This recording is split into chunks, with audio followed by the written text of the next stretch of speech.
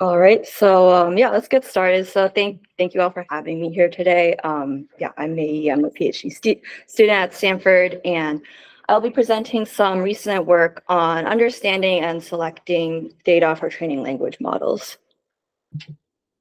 So the problem we study starts with the observation that these large language models have numerous capabilities. And while there's a lot of key factors that contribute to these capabilities, like architecture, training procedure, context length, parameter count, it's also often said that the amount and the quality of the training data is a crucial factor. However, given a fixed training budget, it's quite challenging to reason about how to select data to best bring about these capabilities, since this data selection problem, after all, in its truest form is combinatorial. So some of the technical papers for recent language models or upcoming language models disclose this training data mixture. So here I have like a pie chart for like the DOLMA data set. So it's 78% common crawl, 14% stack, and so on. And these technical papers will sometimes explain how they come up with these mixtures. So they'll say, we want all these different sources because there's good data diversity, and because we want our language model to do well on, say, code, we'll have some code data. So very intuitive things. However, it's still not really well understood how these training data mixtures connect to these capabilities of these language models. And so we don't have clear ideas of how to select data beyond these very broad strokes of like diversity and, common sense of if we show X data to the model, it will do well on X. So to dive into this question of how language models acquire these capabilities through training data, which we hope will help us understand how to select data, let's take a step back and think about how humans learn. So there's a ton of literature coming from like spanning several decades on these like curricula. So the question there is, how do we show a sequence of skills or concepts to students or humans so that they can best learn them? So like in the example here, we see that when teaching math, it's really reasonable to start with the basics. So you start with addition, and then you build into more advanced concepts like multiplication, division, and so on.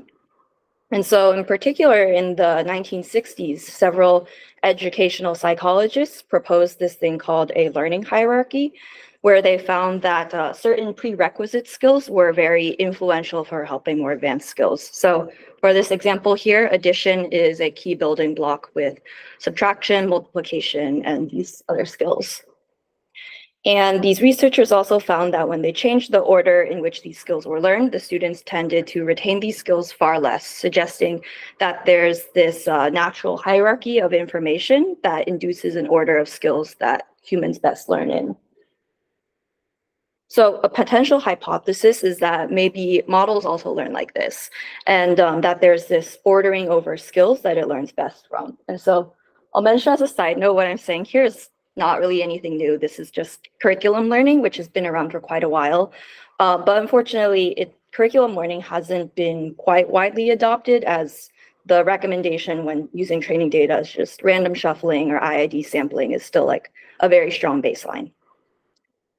So to summarize what I'll be going over in this talk, the two key questions are first, like, how does training data influence the various model capabilities?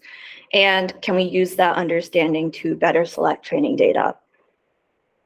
And so in our recent paper, we confirmed this hypothesis that there exist these concepts or groupings, which we call skills, that are associated with the data, and there's this natural order in which the model learns these skills most efficiently. So we find that we can figure out what this order is and then exploit it for more effective data selection.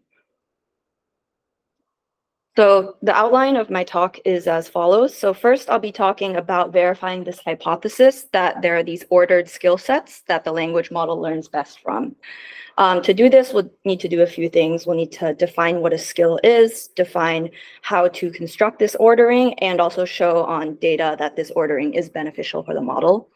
Next, I'll discuss our problem of data selection for language models, where we propose our algorithm called Skillet, which is an online sampling algorithm that exploits this ordering I just mentioned. And then finally, I will go over some empirical results and conclude with some discussion points. And feel free to ask any questions during the talk or after. So the first question is, what is a skill exactly? And so we'll start with a really operational definition. So here we just say skills are these units of model behavior that have some associated data where we train on the data pertaining to the skill, and then the model's performance on the held out data from that skill improves. So this is like a super general definition. We just want to use it to capture any sort of like meaningful grouping of data, such as like tasks, data sources, task categories, and other sorts of like metadata groupings. And then the next question is, does a set of skills have a particularly meaningful order to learn them in? And how do we construct this order? So I'll go into what I mean by meaningful. So to reason about these orders, let's actually just look at a case of two skills and how they influence each other. So here we introduce the concept of this skills graph. And we say that there's an edge from SI to SJ in the skills graph if the validation loss on SJ, when we train on a mixture of SI and SJ, is lower than if we just train on SJ. So over a fixed overall budget. So as shown in this, this graph here is probably the best visualization of this.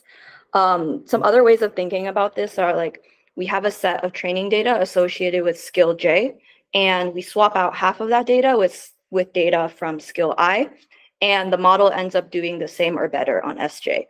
And a final way to interpret this is, another way in words is that the per point value of skill I for skill J is the same as or higher than the per point value of skill J for skill J itself. So now that we have established what this skills graph is, we need to note that not all skills graphs are going to give meaningful orders to learn the skills in.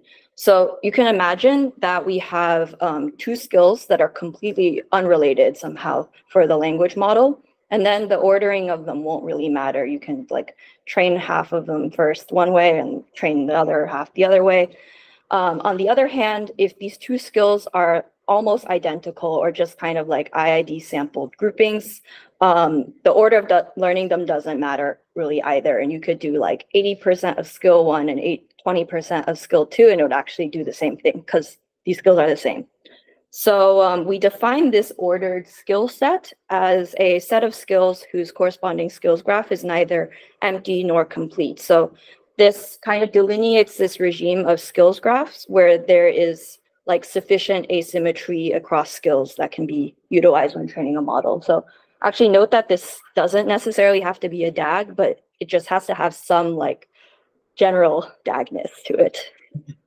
So we actually ended up constructing this definition because we found that there were real data sets and candidate sets of skills where the skills graph was complete or empty. So in this example here, we took the pile of law and we split it up according to different legal data sources. So like tax court rulings, US Bill of Rights, United Nations conversations. And so when we tried learning the skills graph, we found that there were actually very few directed edges. So this adjacency matrix here is almost completely sparse. And this suggests that all the skills were roughly independent. And so in this case, if we want to learn everything, a very natural and probably like the best thing to do is just, sample like 1/k points per skill and just learn all of them equally. And we found that was like that worked really well for this data set. On the other hand, we took the alpaca data set, which is a bunch of instruction data, and we split it into these skills according to the leading verb. So things like generate, add, revise. The reason why we did this is there's like this pie chart that people do where they show, hey, look, this instruction data is really diverse. These are all the different verbs it uses. These are kind of the different capabilities it's corresponding to. But we found that nearly all these skills had edges, and it was a very, very dense graph. And in this case, if everything is influencing each other, then random sampling is a very strong baseline. And we found that it was as good as these more complex skill-aware or skill graph-aware approaches. And then finally, for the natural instructions data set, we group this by task categories. So things like question answering, sentiment analysis, different concepts like that. And we found that the skills graph was neither too sparse nor too dense. And this suggests that there's a decent amount of asymmetry in how the model learns. And so basically all of this is to point out that there's this rather obvious notion of what semantically meaningful groups of data is to us. And while they do sometimes correspond to how the model learns these skills, this isn't always true. So the question of can we even show that there are these skills and this ordering that exists in the data is pretty interesting. So now let's go into more detail about showing that these ordered skill sets exist. So we'll first start with some synthetics. Here is what's called the Lego synthetic. So the inputs here consist of a sequence of these variable assignments, these recursive variable assignments to the value of 0 or 1. And so each variable is just a letter of the alphabet here. And the task is for the model to provide the value of one of these variables in the sequence. So in the first example, I'm asking the model what is B. And so the model will have to look at R equals value 1, Y equals not R, and B equals not Y to finally say that, okay, B is equal to 1. For the second example, I'm asking the model what is K, and this is a lot easier. The model just has to look a few steps back and see K equals val 0. So we therefore define the skill X for the Lego synthetic as the model's ability to get the value of the X variable correct. So intuitively, this second example, skill 1, is quite easy because all the model should need to do is just look at what the value is and just regurgitate that. But subsequent skills are quite harder. So for skill 3 here, we imagine that you need to learn skill 2. So it needs to get the second variable right. And that requires getting the first variable right. So a guess of what our skills graph looks like is this sort of chain behavior, like skill 1 is the easiest, and then it gets harder as we go on. So we apply our definition of the skills graph, and we show some of the edges we've learned below. So we do this by continually pre-training a 125 million parameter model on the Lego input-output pairs. And we just measure the next token prediction loss on the output token on a validation data set. So here we can see that there's an edge from 2 to 3 in the leftmost diagram. So training on skills 2 and 3 helps with skill 3 more than skill 3 itself. And we see a similar behavior for an edge from skill 2 to 4 in the center. However, the interesting thing is that we don't see an edge from skill 3 to skill 4, even though intuitively we just said that we think the model should be learning skill 3 before skill 4. But we can see on the right-hand side that the validation loss for both of them is kind of the same. It's plateauing at 0.7 and not going down to 0 at all. So these findings suggest that, great, there is this ordered skill set, this little graph I have below, but it isn't what we exactly thought it was. So we have to be careful. So as another synthetic example, we look at 3-digit addition. So in the input, we give 2 3-digit numbers, and we ask the model for the value of the addition at a specific digit. So in the first example here, we're asking for the ones digit, which is indexed by A1 equals question mark. And in the second example, we're asking for the hundreds digit, which is like this A3, the third indexed by 3. And here we're going to denote skill X as the model's ability to get the X digit of addition correct. So again, we can imagine that skill 1 is very easy because there's no carrying, and that's how we naturally solve addition. And these higher skills might be a bit more complex because they might need this carryover depending on what the previous digit was. So we're going to guess that there's this sort of like chain behavior that I've drawn out here. So we show one of the edges that we've learned below. So we find that there's an edge going from skill 2, which is the tens digit, to skill 1, which is the ones digit, since training on 1 and 2 helps with skill 1 more than just training on skill 1. And so notice that this is quite different from what we were expecting, where we thought that skill 1 was going to help with skill 2. But nonetheless, this is showing that there is this sort of ordered skill set behavior. So next, let's go over some results on real data. So in particular, we're looking at a few subsets of the natural instructions data set. So for our first subset, we're focusing on looking at Spanish question generation and a few related tasks. So English question answering, English question generation, and Spanish question answering. And the skills graph we learn over these 4 skills is on the left side here, where we find that this English QA, Spanish QA, and English question generation are all these sorts of prerequisite skills for Spanish question generation, as shown by these edges all going to the 4th node here. And in the figure on the right, we see that when we train on these prerequisite skills along with Spanish question generation, we do better than when we just train on Spanish question generation, which is the blue line that's kind of plateauing here. Another subset we look at in the natural instructions data set is considering stance detection and text matching. So here are some examples of both, but basically stance detection is like we want to see if an argument is in favor of a topic, and text matching is here are 2 sentences. Are they arguing the same thing? So both task categories are kind of like requiring the model to reason about relationships between inputs. And we find that there's this edge from text matching to stance detection, as shown in the figure here. So training on text matching along with stance detection is improving model performance on stance detection itself.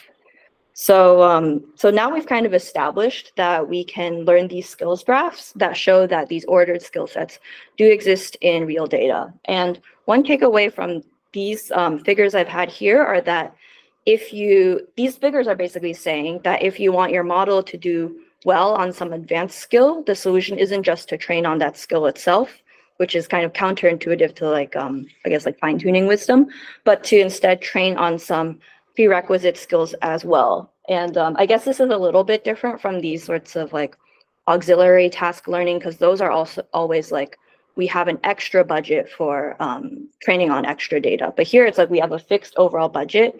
So this orange line is effectively like using half the actual task data that we want to do well on.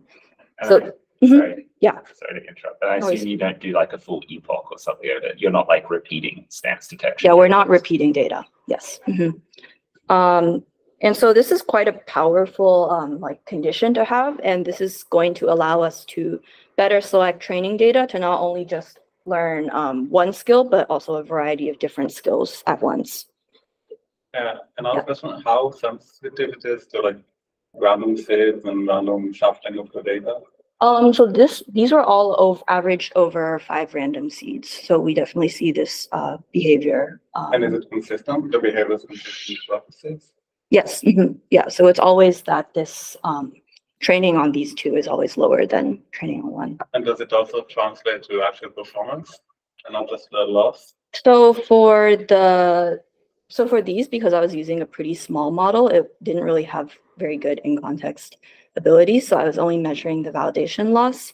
For the synthetics, we did measure like the accuracy, and there's a clean translation between the validation loss going down and the accuracy improving. So I'll show like a table later on about this. Okay, so yeah, this is a good stopping point for questions, because we'll go over the data selection algorithm and the data selection problem now. So to set up our problem, we'll take as input this skill set over the training data, which we call strain, and it has an associated training corpus xtrain. We also have an evaluation skill set, seval, with associated held out validation data, xeval, that we don't train on.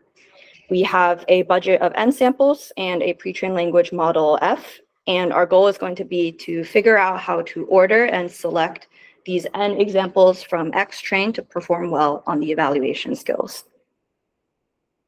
And so depending on the relationship between the evaluation skills and the training skills, we can adapt our problem for 3 settings. So in the case where strain and seval are equal to each other, the goal is just for the model to learn all the skills it's been shown. So this is kind of equivalent to this like pre-training setting where it's like, we show all the data and we want the model to learn from all the data. So we call this the continual pre-training setting. And the skills graph we need here is just on strain itself. So here I've shown a bipartite version of it. So it's like strain and seval, as well as the adjacency matrix corresponding to this. So the second setting is when seval is a subset or just a single element of strain. So here the goal is we only want to learn one target skill or a small handful of target skills given a big set of data we can select from. So this is kind of more of this fine-tuning setting or this sort of like distribution matching setting, but we're just going to call it the fine-tuning setting. And the skills graph we need here is a subset of the overall skills graph. So we only need just like one column of this adjacency matrix or a subset of it. And then lastly, we consider settings where the evaluation set is disjoint from the training skill set. So here the goal is we want to learn over the training skills to do best on these disjoint evaluation skills. So we're just calling this the out of domain setting. And this is common when our evaluation skills are like some standard evaluation benchmark that doesn't necessarily have a lot of explicit training data. It might only have just like validation and test data. So here the skills graph is a bipartite graph between these 2 sets of skills, and our adjacency matrix reflects that. So here are the 3 settings we do, and we're going to tackle them all under one approach. So our general approach is going to be to learn this adjacency matrix, just learn the skill graph, and then sample according to this skill graph.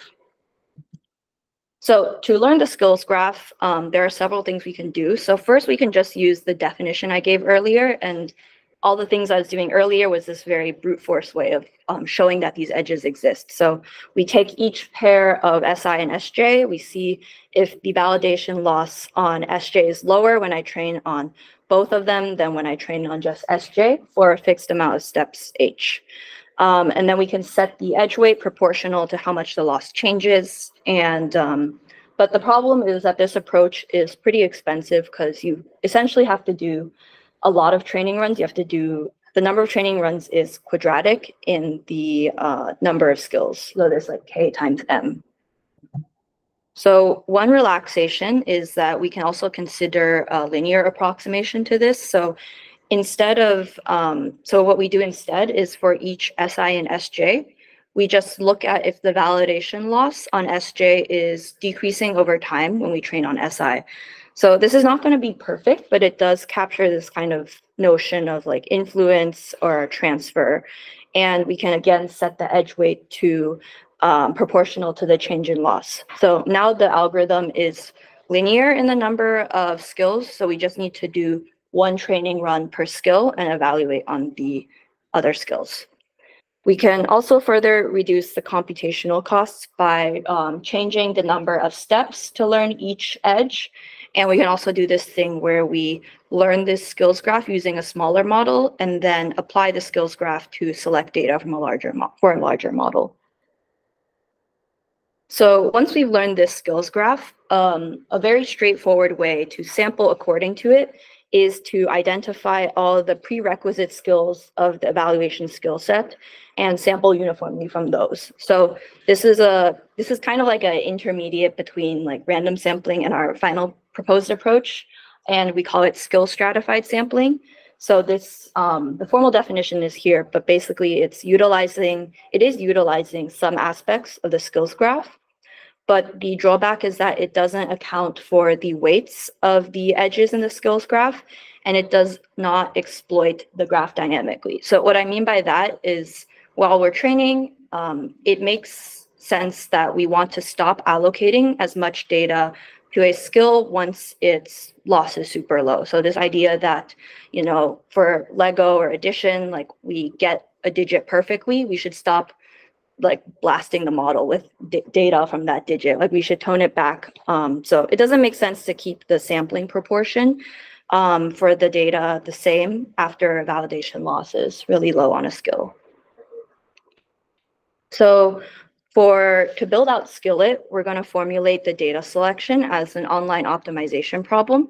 So we set T rounds or T epochs, and at each round we sample N over T points from X train according to the distribution PT over the training skills. So for some notation, we let FT be the model at round T, and we have this sort of dynamics model phi, where we express FT as a function of the model and the sampling distribution at the previous time step or previous round. So FT -1 and PT -1. We can almost think of this in a very like RL way. So the action is the sampling distribution, and we get a new model state from that. Then we let this L eval J f of t just be notation for the validation loss of FT on the jth evaluation skill. And so our objective is now we want to minimize the average validation loss on the evaluation skills at time t by changing the distribution over training skills at each round. So the things we'll want to optimize for are this P1 through PT on the k-dimensional simplex. So unfortunately, it's pretty hard to solve this optimization problem without more information about the phi dynamics. So let's try to constrain this a bit by thinking just about how does the loss of a model FT on skill J depend on the loss at the previous round and the sampling distribution. So we'll do something really simple. So let's assume that S-train and S-eval are equal, like we can see the jth skill in our training data. So a really simple dynamics model is just to say that the validation loss of FT on skill J is going to be equal to the validation loss at the previous step decreased by a factor proportional to how much we sample from SJ. So this is reflecting the heuristic that if we give the language model more training data from skill J, we should expect that the loss goes down on skill J. So it's a simple linear model. Not going to say it's perfect, but it's like kind of encoding that intuition. The problem here is that it doesn't account for the skills graph. So our next step is to add that in. So previously, this was our dynamics equation, and we have replaced that PT -1J with this product here. So we've changed this to the jth column of the adjacency matrix times the vector PT -1. So the jth column of the adjacency matrix is containing all the edge weights from the training skills to the jth evaluation skill. So the interpretation of this dynamics equation is now more training data from either SJ or any of SJ's prerequisite skills should cause the loss on J to go down more. So now we can write out our nicer optimization problem with this new constraint on how L eval J evolves over time as a function of this adjacency matrix and of the sampling distribution. And so to solve this, we derive an update rule using online mirror descent in a way that's really similar to like the multiplicative weights or hedge algorithm. And the update rule is shown here. So we find that we set the proportion for training skill I at time t+1 to be equal to the previous proportion multiplied by a factor that's adjusted for the skills graph's adjacency matrix and the current loss of all the skills that SI is a prerequisite for. So basically, if any of the validation losses on the skills that SI is a prerequisite for is high, then we want to sample more of skill I. So assuming we have time, I can walk you guys through a simple toy example of the algorithm just so you can get some intuition. So let's start with K equals 3 skills, and we're in the continual pre-training setting where training skills are equal to the eval skills. So we just want to learn all the skills and get all their losses low. And we have this skills graph adjacency matrix. So we have diagonal entries as usual, and we also have an extra edge from S2 to S3. So let's suppose at time 0 that all the validation losses are just equal to 1. But since skill 2 is more influential, we already start out by giving a little bit more weight to skill 2. So you can see P2 here is 0.35, while the other are 0.32. So at the next round, t equals 1, let's suppose that skill 1's validation loss starts to decrease while the other two stay the same. So as a result, we allocate less budget for skill 1. It goes down to 0.29, and we increase the budget for skills 2 and 3. At the second round, let's suppose that all 3 skills losses start going down. However, skill 3 in the blue is not decreasing as much, so we'll put more weight on skill 3. And since skill 2 has an edge to skill 3, we will also put more weight on skill 2 as well. And we'll continue to put less weight on skill 1, the red one, since it's getting learned quite easily by the model. Now, at the third round, let's suppose maybe we put too little weight on skill 1 and it starts to slow down the learning.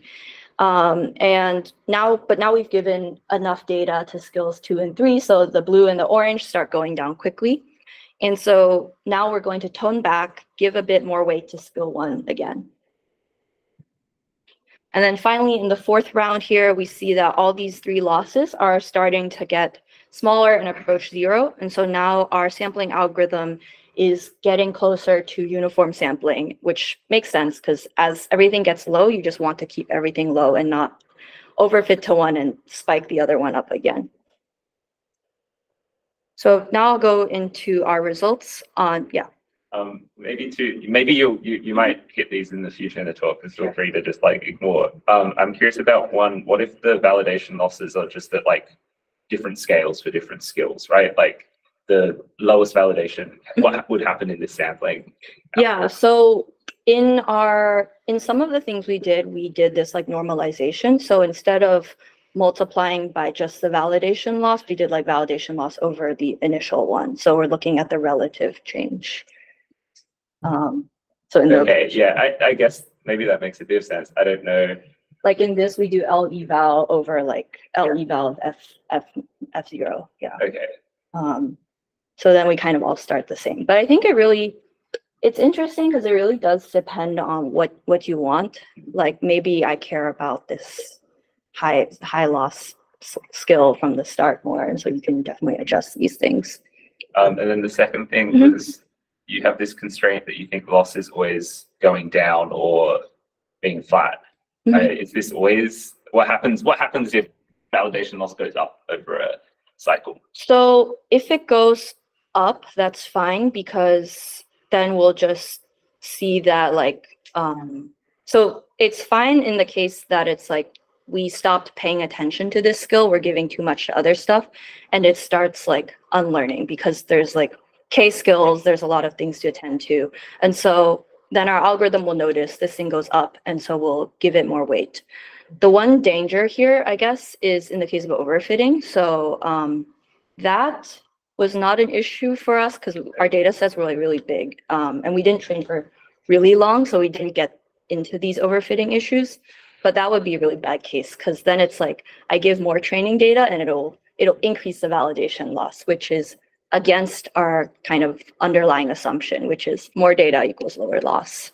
Yeah. That's the point. I was also wondering if you could get trapped into like a cycle of like upweight this. Yes. Everyone else's loss goes up, upweight and it's you end up with some weird optimal. Yes. We saw that when we made the learning rate really high. So like if we did an ADA of like 1, it was pretty bad. So it tended to actually be like the ADAs we used in a range of like 0.2 to 0.5 were all pretty good. And it's never like anything where it's like one skill is the majority of the weight tended to get into that sort of cycle because it just sorts of overfits and forgets things. So the relative changes in the proportions were actually a bit smaller than we thought. Like it was like for 3 skills, it was like what 30%, 30%, 40 is like the most dramatic. And it was just these small kind of small changes that made a difference. So thanks. Cool. All right, so let's go into some of the results. So we'll evaluate skillet, which was that update rule there, as well as the simpler skill stratified sampling across the 3 settings. So continual pre-training, fine-tuning, and out of domain.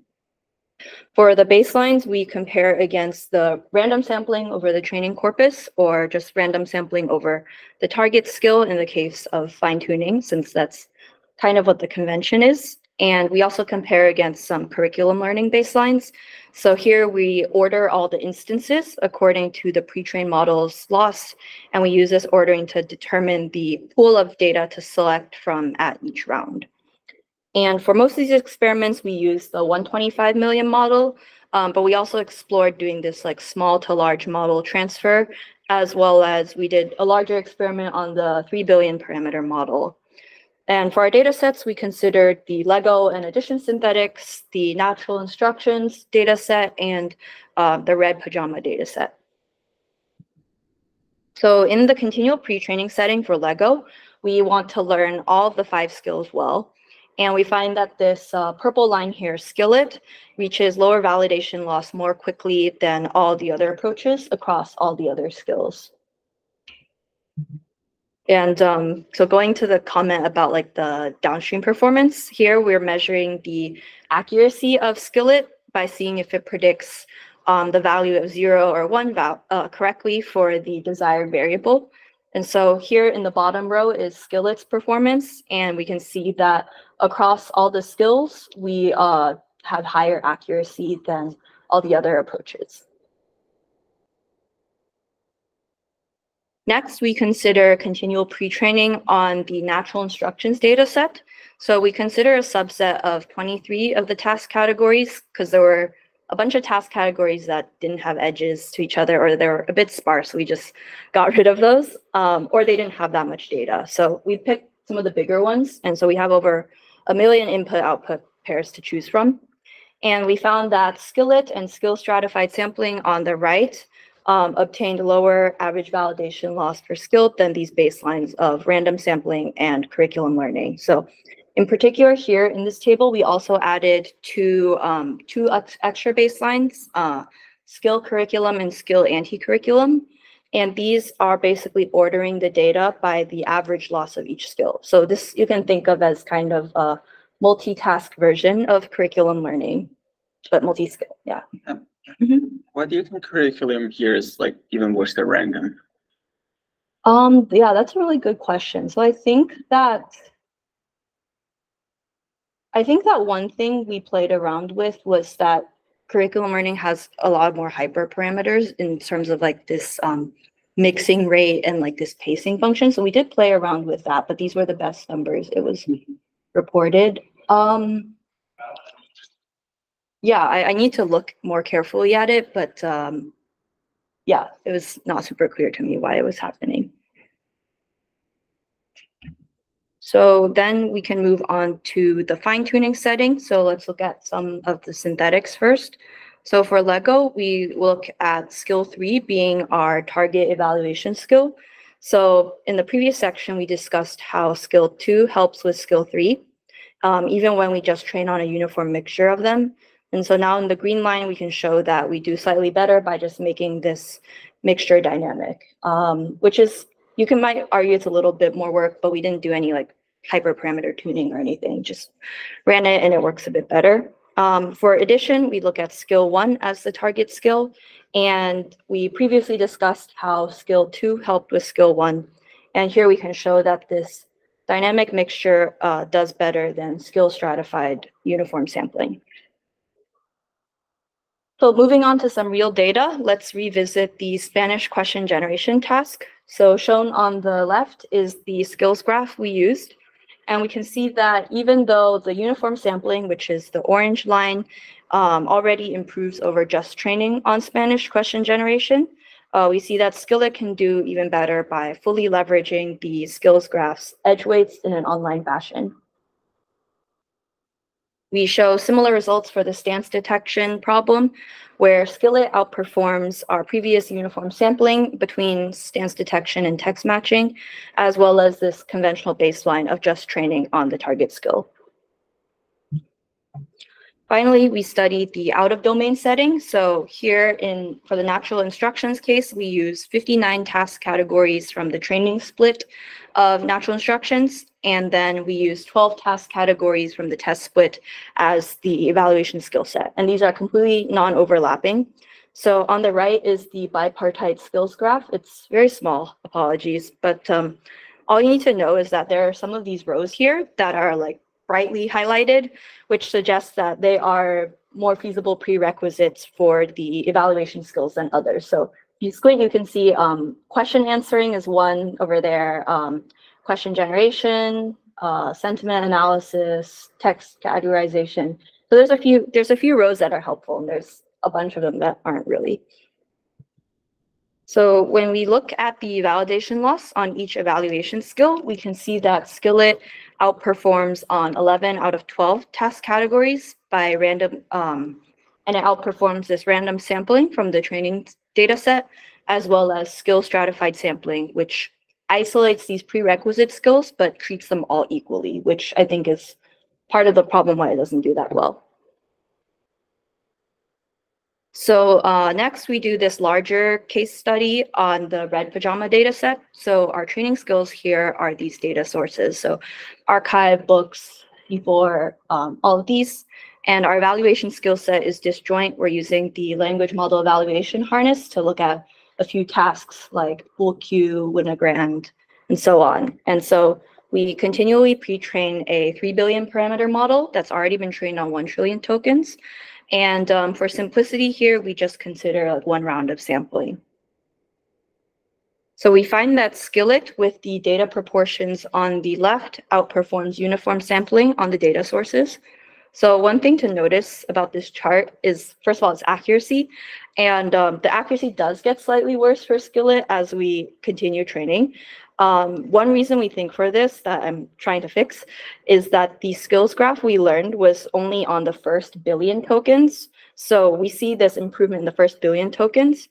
But if we keep on using the skills graph, it kind of becomes outdated. And so we kind of need to refresh it and like kind of see what does the current model at time t+1 think is its skills graph. So we should do that. We're working on it. Sorry, is this accuracy over the eval tasks? Yeah, yeah, the average eval accuracy. Yeah. But the performance difference is not great.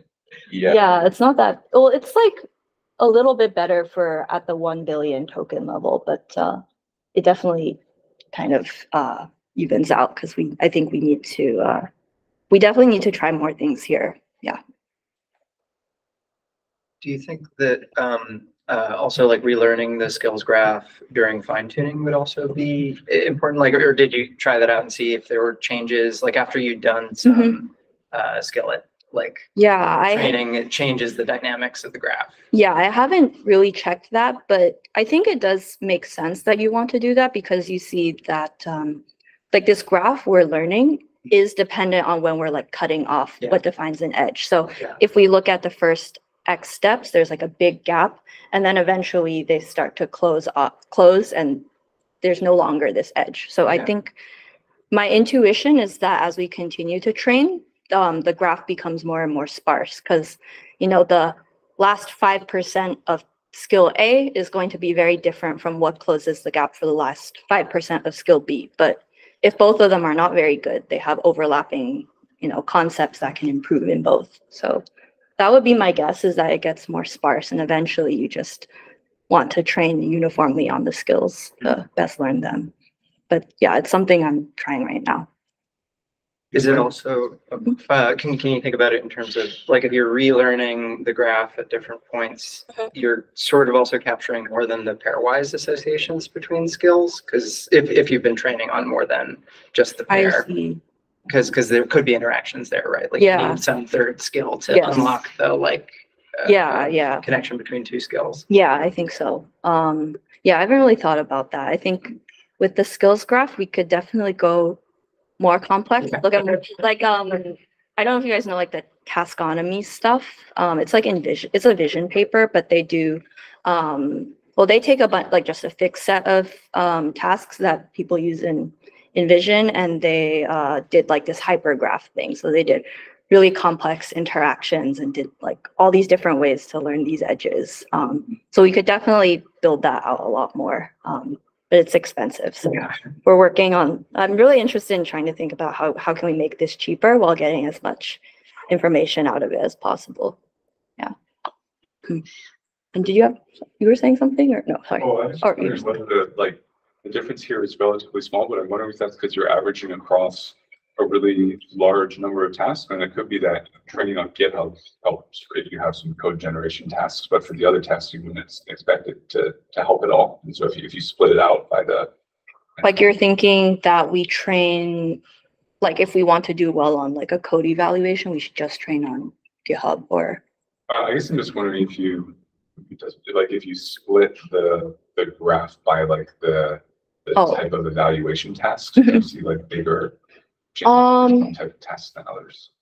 Yeah, I think for some of these we saw up to like 4 or 5 points difference.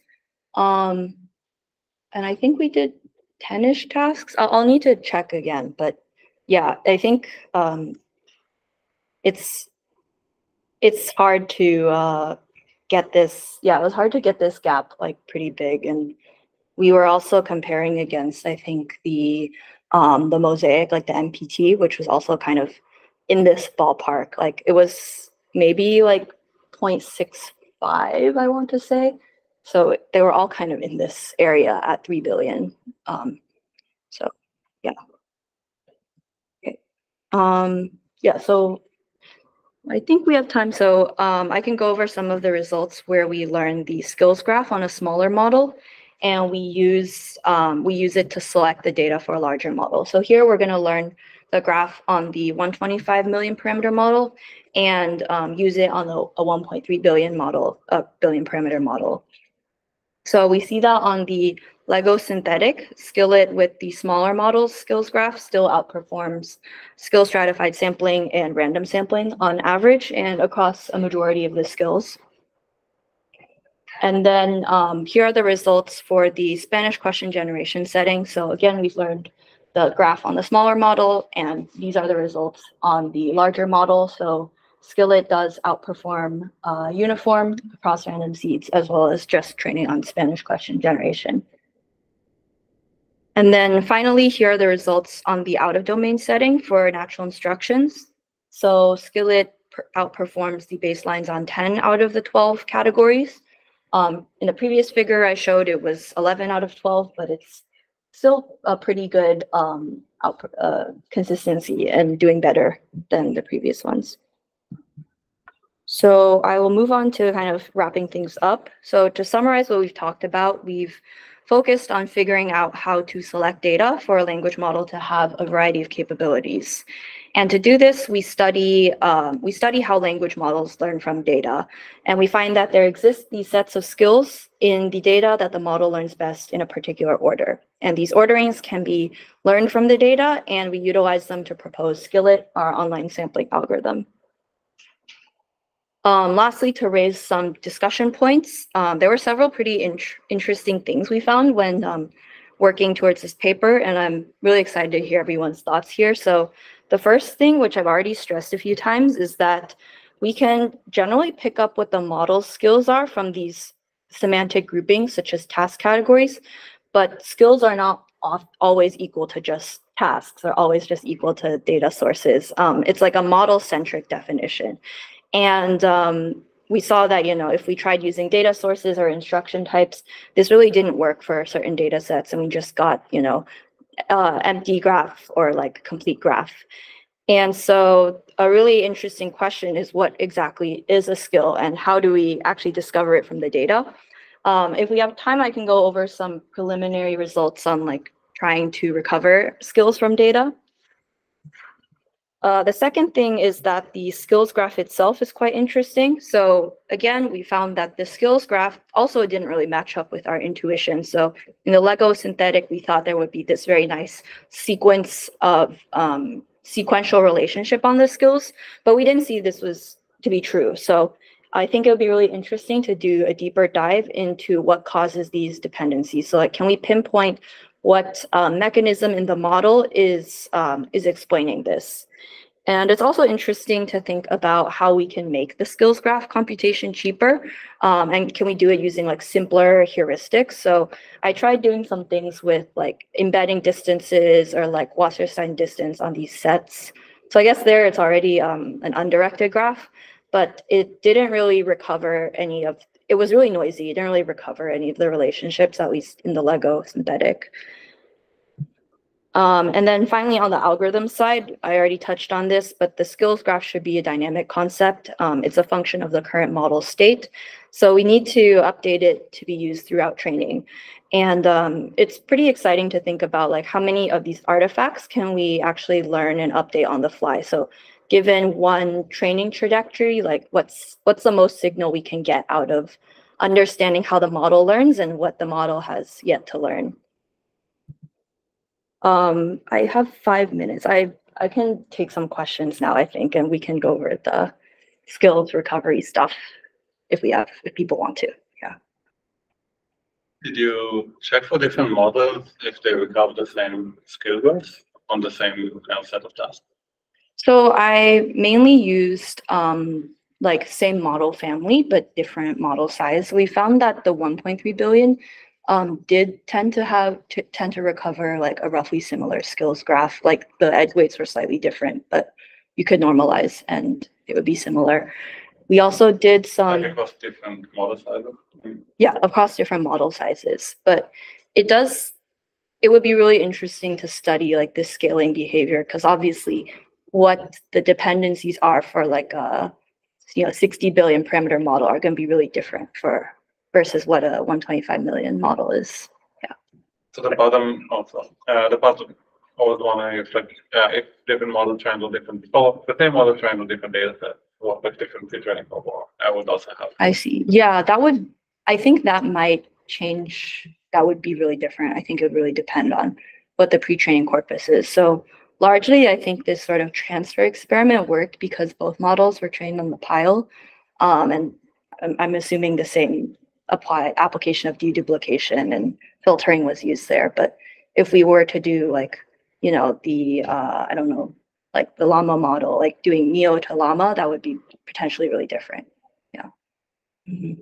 Yeah, I just want maybe a clarification on that transfer from small to large models. Yeah. Are you just creating the graph once, and then are you like doing multiple rounds of the reweighting the skillet graph there and the data weightings, or are you just driving it with the small model and then just training the bigger model using that like one set of weights? Yes, so we learn the skills graph, just like the one skills graph on the small model, and then we deploy it to select data for the large model. So you're not like training the small model at the same No, time. we're not training like this with the small model. Yeah. And then maybe a slightly unrelated question. If you go to not the slide right before this, but the one before that, you had this point about, why does skill 2 help skill 3 and 4, while skill 3 doesn't help skill 4? Mm-hmm. But if you need skill 2 to learn skill 3 to some great degree, then discovering that skill 3 to 4 edge is going to be really hard. Right? Yeah. So that's one thing where it's like maybe after conditioned on we're at a model state where we learn skill 2, then maybe skill 3 would help skill 4. Yeah. So I guess in this graph, right, like this way that you're learning the graph, it's always going to be these like pairwise. Yeah, we're kind of all starting it from one snapshot and going like that. Yeah, versus kind of this sequential thing. Yeah, I guess what you're suggesting is a little bit even like curriculum learning, I guess, where like you have just like train primarily on one thing and then train kind of shift over to another thing. Or like also, I guess like I guess maybe if you could have more than one hop, learn more than one hop edges, that might just be more useful for like even just this data weighting stuff, right? Yeah, and I know there are some papers that are studying these sorts of like multi-hop or like transitivity, I guess. It's like, okay, if skill 2 helps, I guess it's slightly different, but it's like if skill 2 helps skill 3 and skill 3 helps skill 4, there's like 2 things like that. So those are really interesting, and it's just pretty complicated because it's all conditioned on what the model currently knows. So there's a lot of like it's kind of like this RL problem, I guess. This really big combinatorial space, depending on the sequence you take. Yeah. So on the topic of the surprising order of the synthetic skills, I learned a little bit about the field of competitive mental math last weekend. Mm-hmm. Fun. And those guys have methods, because the way you have to give the answer, you have to start with the big digits first. So they have ways of multiplying and adding in their head that goes left to right instead of right to left. Mm-hmm. Oh, wow. Because then they can start giving the answer while they're still working out the later digits in their head. That's really interesting. Yeah, I think that also reminds me, this addition synthetic was studied in some like grokking posts, and they also did find that the language model learns the biggest digit first, so it also learns left to right. And I'm not sure exactly what the algorithm was, but it seemed to be some sort of, it wasn't addition, it was like some shortcut solution or something like that. And I heard that they tried like changing the order, so they just reversed the digits of the addition, and it did better because language models are left to right, and all this very interesting stuff. So I think it would be cool to connect this sort of like, here's our skills graph with here's actually what the model is learning, and this is why like skill 2 influences skill 1 and not the other way around.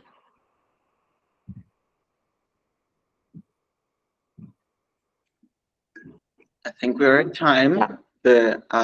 If folks have questions, come over for lunch if you're in person, or contact info if you're not. But thank you all so much for attending. Yeah, thanks.